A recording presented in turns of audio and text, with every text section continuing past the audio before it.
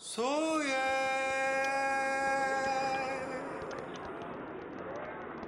가죽으로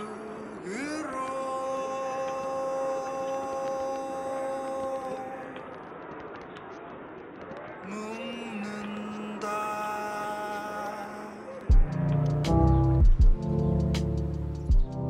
I found this continuous struggle for freedom over generations to be very inspiring.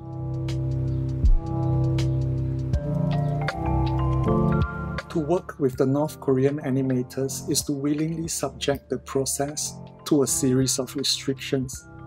So to this day, I have no idea at all who the animators are and how many of them worked on the project. But I made a decision to try to convert all the restrictions and limitations into parameters that can generate the final form of the work.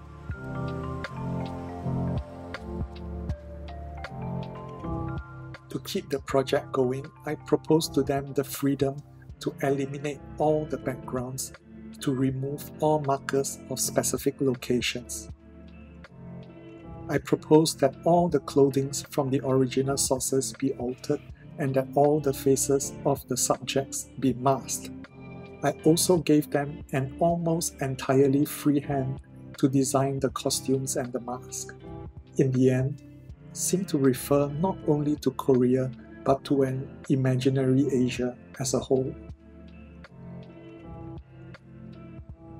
I understand the work to be totally a product of the imagination of Koreans from both the North and the South.